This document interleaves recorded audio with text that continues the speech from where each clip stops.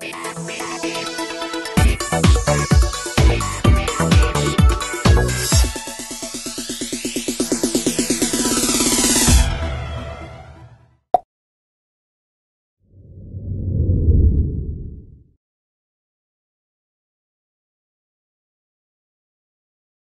first thing is to think about healthier side items, so not focusing on simple starches as much, but trying to make the starches as colorful as possible, so integrating yams and carrots into a mash is a good option, and also making these side items healthier by replacing added sugar and fat with more natural flavors, so you can add chicken stock or seasonings instead of, say, marshmallows and butter.